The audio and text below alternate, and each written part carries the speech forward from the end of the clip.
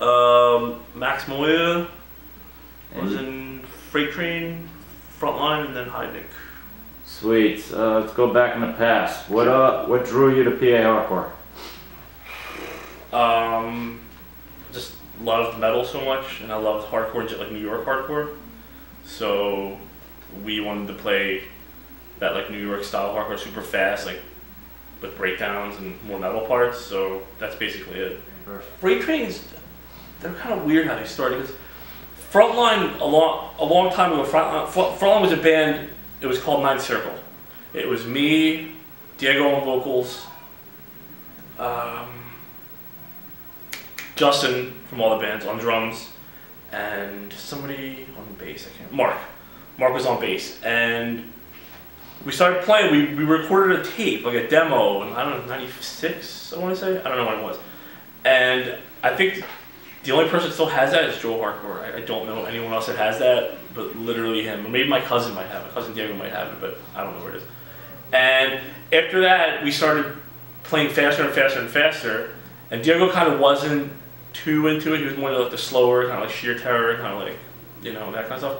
And Jared and I started talking. Like, we all talked at shows and we all had bands. And then Jared was like, "Hey, let's all like play together." And we wanted Jared on vocals and Diego, and I guess they kind of weren't, I mean, there's no bad vibes, but Diego wasn't feeling it. He was like, "Well, I kind of want to do my own kind of thing, you know?" And I was like, "All right, cool, whatever." So he kind of left, and then we just became Frontline with me on guitar. Then we got Matt McGarvey on bass. Justin and I have played together for about 17, 18 years. And Jared stayed on vocals. And then from there, Slave and Diego started Freight Train, with a couple of kids from Jersey. Cappy was actually No Escape. I think it was No Escape. And a bunch of other bands. And then they asked me to join a few months later to play guitar and write a few songs for them. And I did, and it was like songs that were a little too metal for Frontline. Then I just kind of like, we put them all together and they became a couple of Freight Train songs. And then from there we all played. And then I had to bail on Freight Train because Frontline, we got signed to this tiny label, Liberty Records. So we had to play out a lot. We had to do a lot of stuff and play out. I had to bail. And Diego and Slave, they were cool about it. And they were like, whatever, they just found somebody else. And then that's it. And then that band became Heidnik after that. Because it was getting so metal and so just crazy that became Heidnik. We just broke up Frontline after a few years. And then Jared left. He wasn't into it, it was a little too metal. And then the rest is just all Heidnik for like the next 9 years, whatever it was. So there's so many really good bands. Like I always loved like when Heidnik was playing, I loved all the Suburb kids. Like Set Ablaze, always toured with those guys. They were such a blast.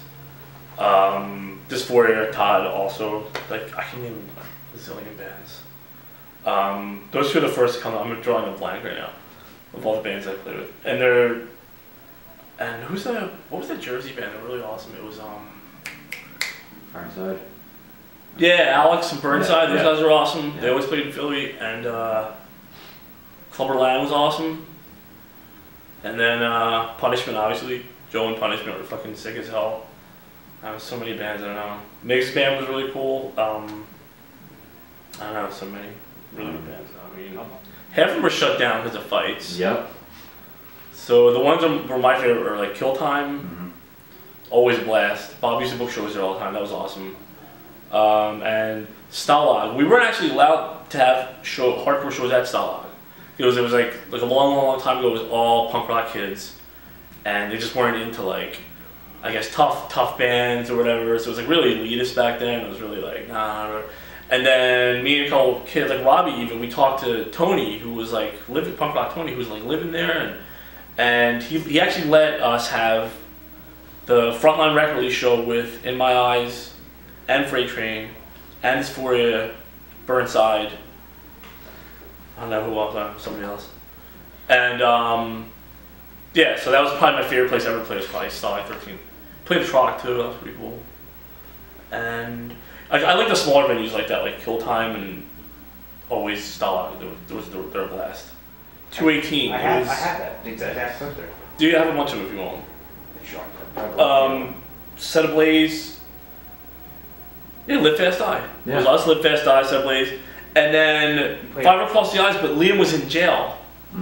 So when they went up and played without him, it didn't sound that great, but people still liked it, and it was just like, I remember the singer kept, I can't remember his name, Pat, he kept getting pissed off because like the drummer kept fucking everything up. And so Pat turns around and just finally fucking fed up after fucking up like 3 or 4 songs.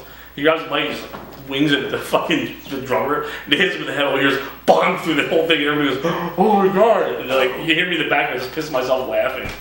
And then they got off stage, it was just great. I'm dumb, dude. That was the wrong show. That's an awesome one.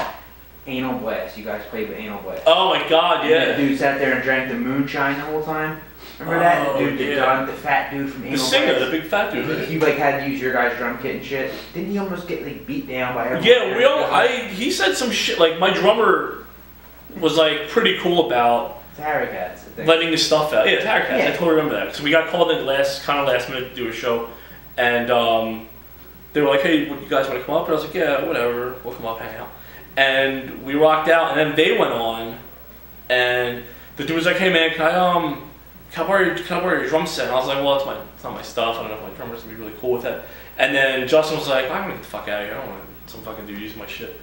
And then Joe, who was booking the show, not Joe Harper, Joe Kudo, he was like, yo, please let him use your shit, please. And we're like, all right, whatever. So we let him use our stuff, but it was just like the, bass, toms, floor tom, no snare, no anything. And they were just like shredding that fucking grind bullshit, whatever the fuck they play.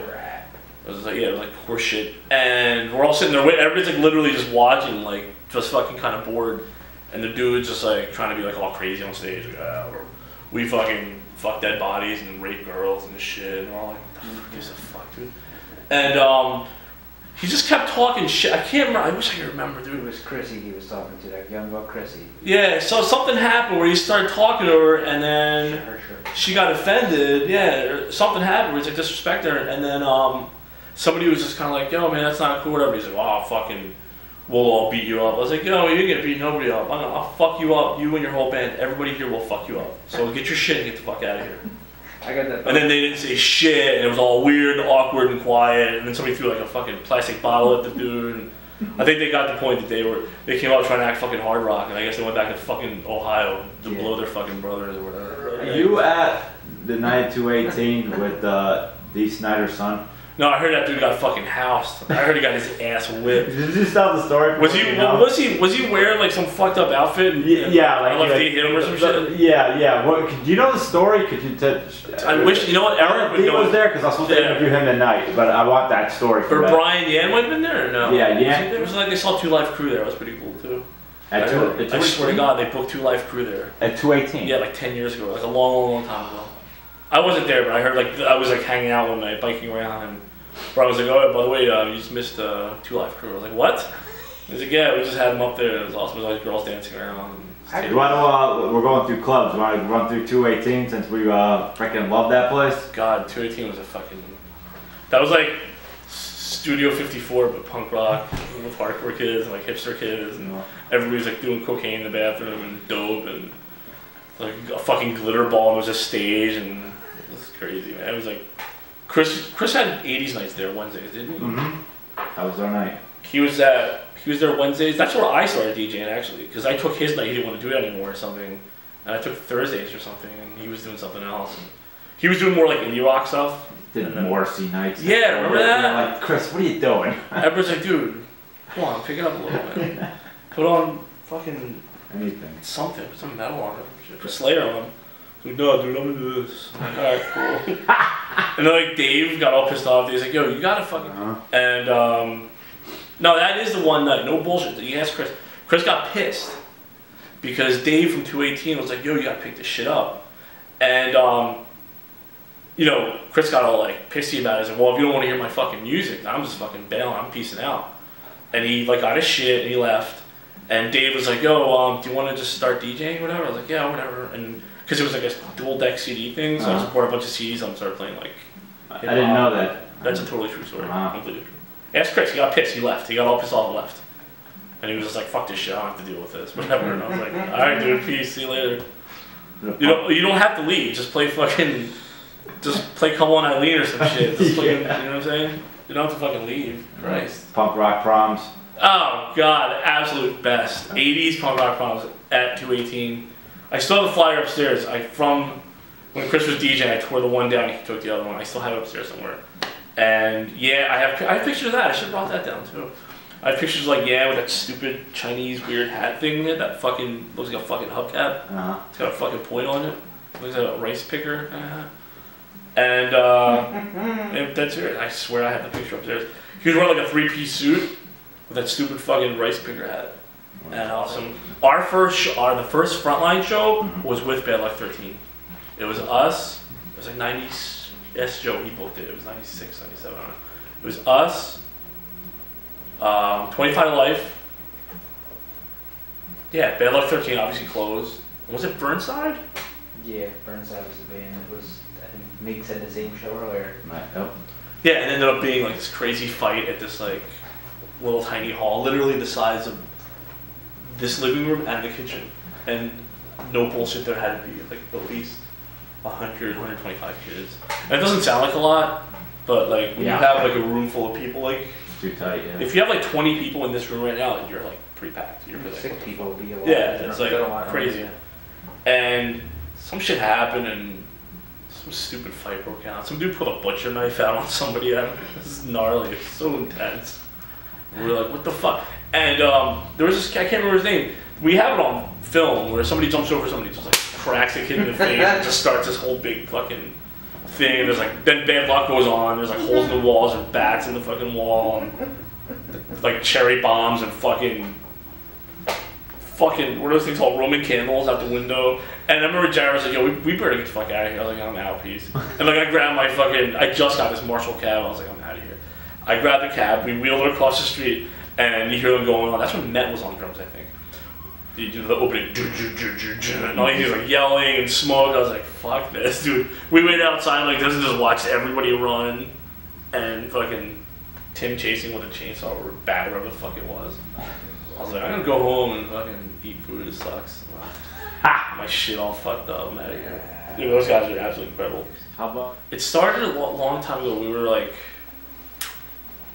it was me, Past. His name's Alex Rackman. It's not fucking Past. His name's Alex.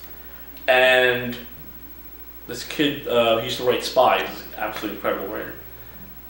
We were all like graffiti kids, and Alex and I were taking a lit class. It's where Ninth Circle came from Dante's Inferno. And we were just kind of like joking around with the name. Like it would be kind of cool to like just write IX everywhere when we like graffiti or whatever. And it started that's how it started. And then it became like the band. We're like, oh, we should sing the band Ninth Circle. That's pretty cool because you know we have like sing-alongs and stuff. It'll be a lot of fun. And then from there, that band became Frontline. And then from there, it just became like a whole like crazy crew of just like kids that all from Philly that all hung out together, and Jersey kids too. But it was mainly Philly kids that all hung, because we all grew up around the same area, like Frankfurt, Kenzo, like that whole Port Richmond, Fishtown. We all grew up like around here-ish, kind of. And North Philly, me and my cousin grew up in North Philly. And so from there, it just became this like crazy fucking insane hardcore group. It was just fights, but not fights to just be tough, but fights like beat white power kids up. There's just a million stories like skinhead kids used to come down and just like whip their asses. And there was like, you know, like the typical dudes that are like at a show, they don't know what the fuck's going on, so they try to act like hard rock dudes and they get like beat the fuck up because they don't know a pile on or sing along, and they think like, yo, this guy just kicked me in the face, and then he punches the wrong guy, and then he gets fucking rolled on by like 8 dudes. So it was just like to kind of like back each other up kind of thing. And that's where that came from. And then from there, it just became other stuff, and then by then I guess it just blew up. I was saying, we were just talking about that the other day. Me and my boy were talking about that, about just people just fighting at shows, like stupid shit that you know, and it's always some dude or a couple like frat kids or jock kids or like dudes that don't understand what's going on. When somebody's like moshing, they fucking, you know, hit you in the back of the hand. You know, you put your hands on the wrong dude, again, you're gonna get beat the fuck up, and it happens a lot, because they don't understand what's going on. You know, they hear their younger brothers hate records, they want to come out and fucking like, yeah, let's fucking let's fucking get drunk and fucking hit some fucking girl in the face. That'd be awesome. Get like stabbed in a show. And I was like, sorry. You have a memorable bad luck show besides that one? The one that really stuck out? Dude, there's so many of them. What the fuck was the one? That's the one that was my favorite. The first we played with was like our first show with them. So I was just like, I think I was their first show. I'm not positive. But that was like probably my favorite one. But there's one I was at oh yeah, it was like I don't know where it was, 3 years. It's some fucking punk rock fucking festival in New York City. It was free. I went with a couple of friends of mine. They were like, yeah, let's go, because I was in New York anyway. So they were like, well, let's go to this like free punk rock show, whatever. And I was like, all right, cool. And I called. I texted Goldberg. I was like, oh, you guys playing or whatever? He's like, yeah, we're gonna be playing like around 4 o'clock in the afternoon. So we showed up. We biked. We took a ferry there because there was a free. I swear to God, a ferry from Ground. I think it was from Ground Zero. Is it called Washington Island? I don't know what the fuck it's called. So it's like a 15-minute ferry, and it's this beautiful park. And then I see all these like crusty kids, all these punk rock kids, and I was like, what the fuck is going on here? And you go down and like, oh, Negative Approach was there. That was awesome. Yeah, I forgot about that. And then we got to see Bad Luck, and they're fucking like, there's kids, they're throwing Bad Luck, the dudes are throwing bottles into the, just into the pit where everybody's moshing and shit. But there's not moshing, people are just standing like, what the fuck is going on? There's like fire and barbed wire, and like there's this girl that's half naked running around. And dudes are like literally like wrestling and throwing, like suplexing, like throwing each other into the glass. And this one kid, I have a picture of it somewhere. One kid's back is just complete, like this guy Tiger shredded his fucking back. It's like long ass punk rock hair. And he's like, yeah, dude, that was fucking awesome. I was like, yeah, that's for the birds. That's gnarly. I'll just sit back here. I sat in the back the whole time and just watched. I was like, fucking retards. Throwing like, the one dude had like, this kid hit this kid in the face with a fucking, what's that called? The fucking light thing? That fucking. Fluorescent tube? Yeah, the fluorescent tube. Just right smack him in the face. The kid's like, yeah. Like it was so metal. He's like, yeah, let's keep it going, man. I call one of those Bad Luck at the Hellfest riot. Oh yeah, I heard that. I saw the video. That's fucking insane. I was working for Relapse at that time. I came around. Oh, cool. I came around the corner. I was just like, hey, what's up? And Really? Like the dude was waiting for just a head to come by. It was awesome. There was so much. They had a cow head once a long time. Oh, there was this. Do you remember that club? It only didn't last long. It was in South Jersey. It was called XYZ. No. I know the club you're talking about. It was like right over the bridge, and it was Bad Luck. I don't think it was So No Redeeming? Yeah, it was Bad Luck, No Redeeming Social Value, and a couple other bands. I don't know who else. And they closed obviously, and then they locked the doors, and they threw like a cow head out, full of blood and eyeballs and shit. It was just all over the place. And that's when Jonathan was still alive. He jumped and just like crawling on everybody's heads. He's like, dude was like 6'4", just like plastered on top of everybody. And the cops came. And that's the same night that like I don't know why, like it's like skinhead kids show up at the show and they wreck this guy's car and they beat the fuck out of him because they told him to leave and he wouldn't leave, and so they destroyed his car. That was pretty cool actually. You did not know Mikey Wild, did you? I did a long time ago when I was a kid. It's not even yet into like hardcore. Like I was. He was like, there before any of us. Dude, he just died recently, didn't he? Yeah. He was fucking. I saw him. It was before. What's Rock and Roll Plus now? What is it, like a fucking skateboard shop or some shit? Whatever it is. When South Street was still South Street, when it was actually cool to hang out there and buy albums, and go to Third Street Record and Noise Pollution, all these really cool places that had like really good vinyl and stuff. They had Rock and Roll Plus was one of those places too. Like tons of cool T-shirts, and it didn't rip you off either. And you could like literally sit there all day and just listen to albums. Rock and Roll Plus was the shit. They Dude, that was the shit. Copies of Italian art. Oh my god! And the one day we went in there, and it was Mikey Wild playing a fucking show. It was just him on a guitar with a fucking little amplifier. I didn't know what the fuck was going on. I was like, yo, what the fuck is this dude doing? So he's just like shredding, like fucking rocking, like there's no tomorrow. And then he's like doing some Pete Townsend shit. He's like flipping his arms around. And then he got so into it, he just got up and kicked his fucking amp over. And it fell over and just like kind of exploded. And it was just all quiet and everybody was just watching the whole time. And I was like, what the fuck is up with this dude? I was like, yo, I'm gonna buy an album and bail. Fuck this shit. I'm not into this. I was scared as shit. The best years of my entire life was going to hardcore shows. And I don't go as much anymore. I still go like hang out. I mean, like this is hardcore, so I'm not saying hi to people, but I just never really have time to do stuff. But those were like, that's the last, I guess, the best years of my entire life were from like 1996 to like probably like 2000-ish. And then from there, everything after that was all high Nick touring and doing crazy shit.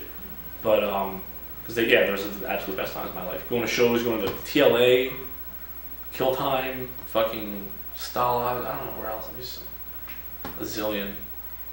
I get to play with Bold, I got to play with so many bands, it was so much fun. So much fucking fun. In My Eyes was one of my favorite, they're from Boston. But I got to tour at Madball, that was fucking cool. It was only a weekend, but it was pretty fucking amazing. Scarhead, I played with Scarhead, I always loved Scarhead. Marauder, probably my favorite New York hardcore. Me personally, I was straight edge until about 6 years ago. And I rarely ever drink now. I'm through drugs. I don't smoke. Like, it was a great turning point in my life. It was the best. Can never take it back ever again. It was like the coolest part of my entire life. Going to hardcore shows and playing shows and having kids sing along to all the stuff you wrote was like super highlight. That's it. It's awesome. Get a hardcore band. It's really cool.